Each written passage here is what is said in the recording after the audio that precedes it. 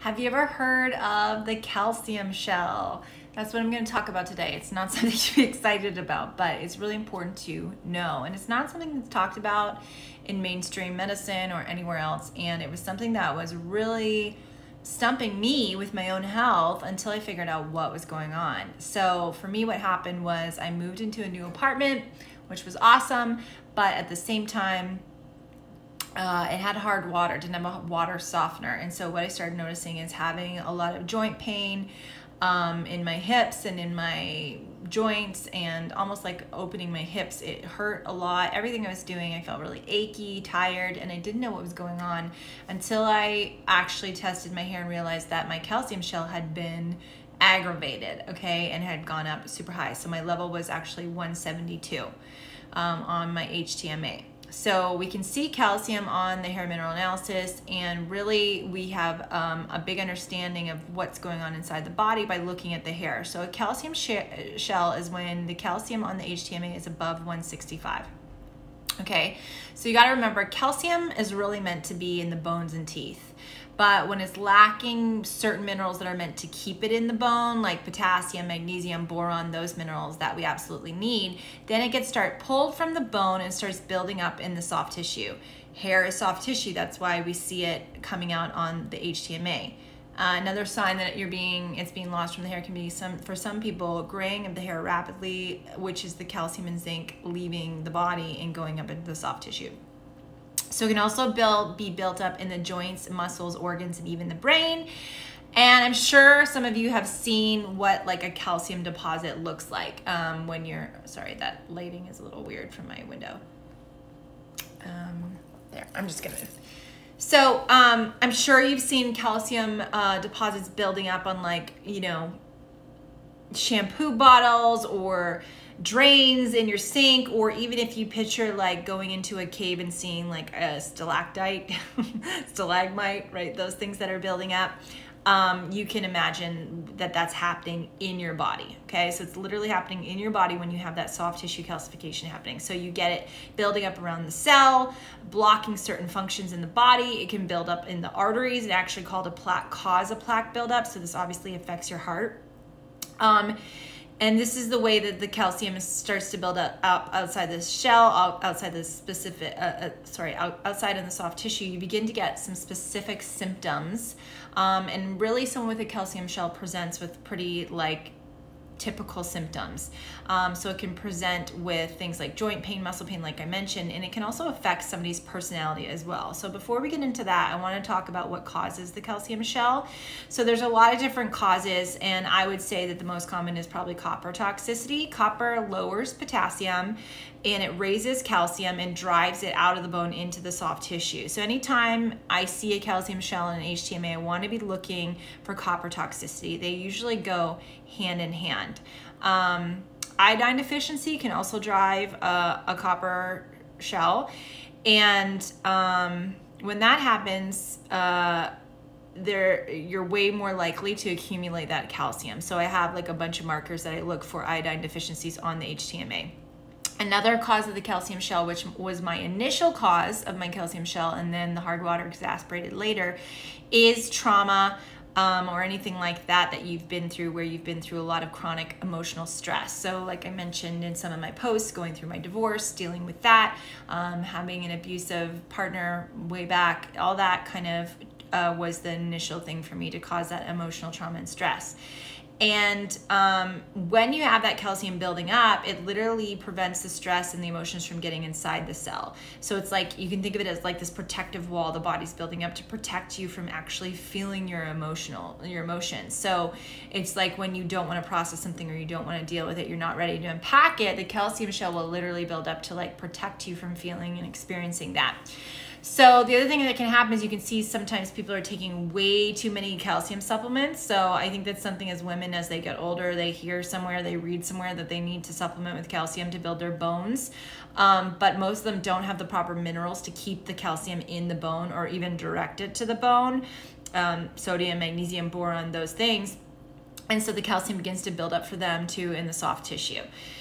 So it can also be caused, like what I mentioned, from hard drinking water and living in an area where there's a lot of calcium in the rocks. that can happen. And we definitely, where we live in Santa Barbara, have very hard water. And some people may not know that they have hard drinking water because they don't feel it as much, or they don't really know about it, or if there's a water softener on it, it can kind of mask it. So that can definitely all contribute to a calcium shell pattern. Hypothyroidism and Hashimoto's are also involved with the calcium shell, and that's generally due to like the correlation between the thyroid issues, iodine deficiency, and that sort of thing. So one of the ways that we help correct it is by actually doing an iodine protocol. And there's some controversial thoughts on iodine, but when it's done properly and it's done well, and you actually have an iodine deficiency, which I can see from the HTMA, then it's actually one of the only effective things to kind of break up the calcium shell. So the other thing that can happen is EMF exposure, and this is like obviously very new. We don't have a lot of research on it, but electromagnetic frequencies can affect the calcium channels. So they could drive a calcium shell, or someone who has a calcium shell can be more affected by EMF ways. They can be more sensitive to it. So let's talk about some of the symptoms now, okay? Calcium shell symptoms have like a pretty distinct symptom presentation, and the most common symptom they experience will be joint and muscle pain, cramps, muscle spasm, twitches. And this is because calcium is a very sharp mineral, and when it's not in the bones where it's supposed to be and it's building up in the joints and the muscles, it can cause a lot of that aggravation. So if you have a lot of that chronic pain that you don't really have an explanation for, like I thought I had fibromyalgia, although 80% of people who do have fibromyalgia have a calcium shell, I was concerned there was something seriously wrong with me. And I got my blood work done, and of course, everything looked fine until I looked in a little deeper and I started getting trained in HTMA, and I found out what exactly was going on with me. They typically also have symptoms of arthritis or osteoporosis, because again, that calcium isn't in the bone where it's supposed to be. It's being driven out into the soft tissue. Bone spurs are common with people who have a calcium buildup, arterial sclerosis, kidney stones, fibromyalgia, and chronic fatigue syndrome, because the calcium mineral really slows you down. So it slows down your metabolism, it slows down your thyroid, it slows down everything. So when that happens, you can imagine that you feel pretty freaking tired. It can reduce circulation, spine movement, blocking movement of the bones, the joints, etc. And obviously, people with a calcium shell are going to be slow oxidizers. So I have some slow oxidizers that don't have a calcium shell, but all the time I have calcium shell people who are 100% slow oxidizers. So they're going to have all those symptoms of slow oxidation, which I've spoken of before. Copper toxicity symptoms could be there. They could have hypothyroid symptoms because they're typically hypothyroid as well, because of I told you the issue with the iodine, and they're going to have poor dental and tooth decay and things like that, and they have to go to the dentist a lot and get their cavities filled for some people. And like I said, the sensitivity to the EMF waves. So this is something that if you feel some of these things, you might want to look into getting your hair tested to see if you have a calcium shell. So let's talk about the emotional aspects of the calcium shell. Emotionally, anyone who has a calcium shell numbs out, okay? They numbs out to stress, and oftentimes it's an emotionally driven pattern. So calcium shell people feel very disconnected, apathetic, emotional numbness. They might even have a feeling of a loss of love for someone or something, or they don't really feel their emotions at the surface. And they have a hard time really connecting with those emotions because the calcium is literally preventing the movement in and out of the cell. So they can feel kind of flat, not feel anything, and there might be some things that used to excite them or make them upset, and now they just kind of feel, you know, numb to it. They might experience psychological withdrawal, be very out of touch with reality. Depression is common for calcium shell people, brain fog, but at the same time, they can also experience anxiety, irritability, emotional outbursts, anger, racing mind patterns, if this pattern is being driven by copper toxicity. So if you have a calcium shell person who has copper toxicity happening at the same time, they can kind of go back and forth between the two. And this was me entirely before I dealt with my copper toxicity issue and before I solved my calcium shell. I would kind of go back and forth, and I would feel either overreactive or numb and tired. So Like I said many times before, if you've watched me at all, copper is a very emotional mineral. It makes people feel on edge and crazy. And you might have a person who's going to be fluctuating back and forth between being like really disconnected and kind of depressed, apathetic, and then going from 0 to 100 with their reactions on the other end. So how do we deal with the calcium shell? So obviously we need to break it up, and it's hard to do, as you can imagine, because it's called the calcium shell. But people with a high level of calcium have toxic levels of calcium, and we need to figure out how to break it up and put it back in the bone. So I start using a supplement called MK7 that I use to start to direct back in the bone, and after that, I support their macro minerals for a few months. And after we do that for a few months, we need to do an iodine protocol, which is a very specific protocol. It's not just dumping iodine in your body. Oftentimes the body doesn't do well with large amounts of iodine, can potentially be toxic. So we actually do like a 6-week buildup, and then we do a couple things for a couple weeks before we introduce the iodine, and then we do an extremely diluted version, and we do it over time and build it up. It's a very slow process, but it needs to be that way for the body to be ready for it. And at the same time, we need to really focus on raising potassium, because typically calcium shell people have a really imbalanced calcium-potassium ratio. And we want to make sure that we are supporting potassium. So I need to do that for the first 4 months before we can do the iodine protocol. In my opinion, we need to make sure that we're supporting potassium, we're getting the body strong enough, ready to handle that change instead of just drastically doing things. So you need to remember that for calcium shell people, again, there was probably some sort of abuse or a history of trauma somewhere, and I support them by doing some clearing calls, but I also encourage them to do some other outside therapy, obviously EMDR, things that I'm not trained to do, to help them kind of process some of this trauma. And then after this, we obviously need to address the copper toxicity that's driving the calcium shell pattern. But addressing copper toxicity is a process.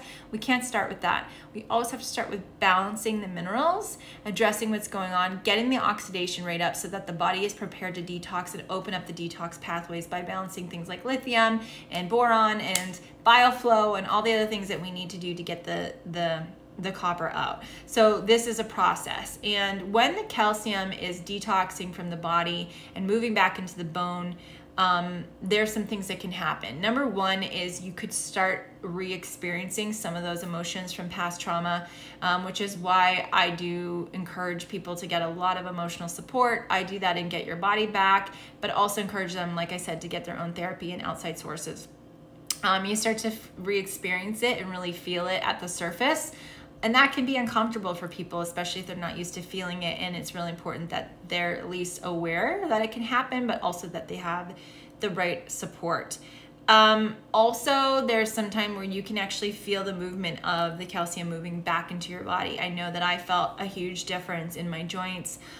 Things felt like they were moving a little bit, and that can be a sensation.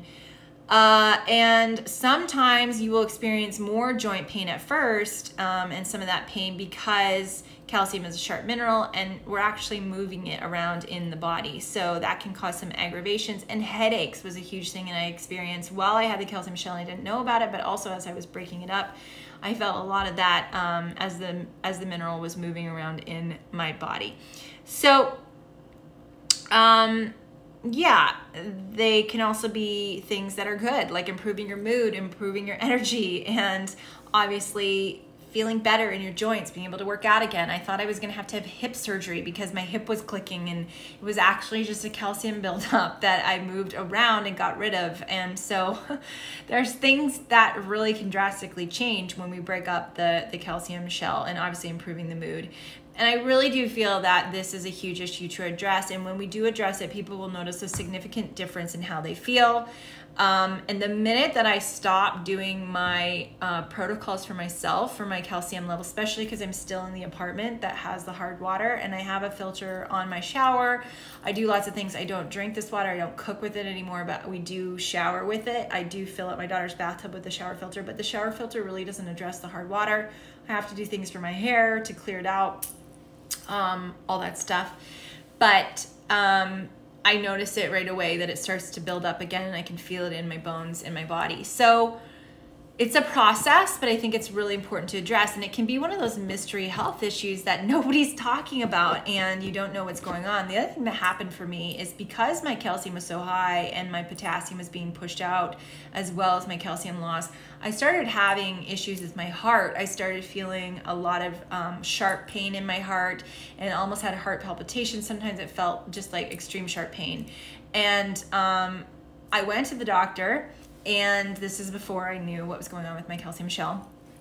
And they just told me I had pulled a muscle. They're like, you're a healthy 35-year-old woman. Like, what? You're not having a heart attack, you know, or anything like that. And come to find out, I do have heart issues in my family now that I know that after this summer. But it has all gone away since I have taken care of my potassium, which is a huge heart mineral, since I put my calcium back in the bone, and since I've also supported my magnesium loss. So listen, guys, minerals are serious things. Our body needs them. They were meant to be built off of them, and they're meant to function off of them. When something is off, it literally affects everything. So if you have unexplained joint pain and muscle pain, twitches, all that stuff, if you have fatigue, if you have these moods that are ranging from feeling despondent and just apathetic and not interested in anything anymore, or super reactive and flying off the handle for nothing, this isn't just I'm in the wrong marriage or whatever. It literally could be these minerals that are driving things. So I'm a huge believer in addressing both the emotional and physical. That is how we truly get freedom in our bodies. We have to give the body what it needs. We have to address what's happening at a level minerally, and we also have to address the emotions. So it's something that I pride myself in doing, and get your body back. And I had to do it the hard way. I had to find out all these answers myself. I didn't know what was going on. I went through 2 divorces, like I've mentioned before. Some of that was because of my own choosing of the wrong partners, from attachment styles and certain things, but some of it was my body, what was going on in my body. I wasn't feeling the feelings that I thought I needed to feel. I was very confused by my emotions. This calcium shell and the trauma I was facing was literally determining the choices that I was making. I was confused.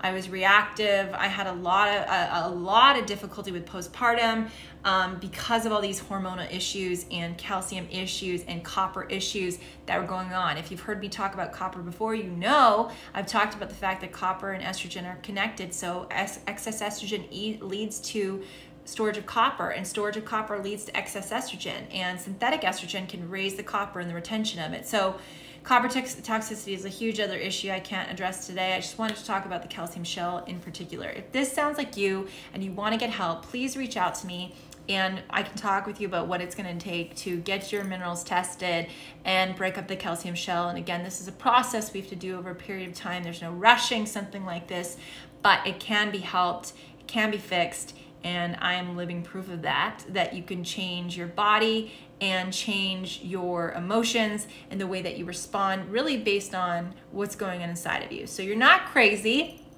When you go to the doctor and they say everything's fine, unfortunately, we have to look a little bit deeper. We have to be our own health advocates, okay? We're never gonna get anywhere unless we start asking questions and doing a little digging ourselves. So I'm also a fan of combining blood work with HTMA. I can give you a list of what you should ask for on serum panels, and we can really get a beautiful picture of what's going on between the blood and the hair together. And I've got an awesome handy dandy chart that we can type things in and see what lights up connecting with the hair minerals and the blood work, and it's very, very helpful. And the body gives us signs, okay? It gives us signs that stuff is not going well. Sometimes it's not always going to be seen in the blood, and unfortunately we need more information than just that to get what's going on cellularly. At a cellular level, we need more information. So I hope this was helpful for you today. I hope that you enjoyed learning about the calcium shell. Again, this is all stuff that I address in my program, Get Your Body Back, where I work with women for 6 months minimum to address both the emotional issues and also the physical issues contributing to them not feeling at home in their body, not having proper emotional response, feeling all the feelings that I just mentioned. And we really get down to the root of the issue through minerals. I also address gut health through GI map testing and infections and things that are going on. And sometimes I have people ask me, You know, what comes first, the gut or minerals? Well, literally, I think both are extremely necessary. You can have someone who has chronic infections and gut dysbiosis and things that contributed to them getting their minerals out of balance because they can't absorb their food. But in my opinion, we were meant to drink mineral-rich water. We were meant to walk on the earth, absorb minerals through our feet. We're meant to eat mineral-rich foods. We're not doing that anymore. And not having proper minerals in the body is contributing to infections in the gut because we don't have enough stomach acid production through sodium naturally to be our first line of defense. So I think they go hand in hand, and I help my clients look at both those things to really get a full picture on what's going on. I also do hormone testing, but honestly, as we address the minerals and we address the gut, a lot of hormone stuff seems to fall into place once the minerals have what they need. Once we address some of the lifestyle things to help people's adrenals, hormones can respond really well. But we need to start with the first things first and then work our way down. And in my opinion, that's hair mineral analysis first, GI map second, Dutch test third. Okay? So I hope you guys have a great day, and I will talk to you soon. Bye-bye.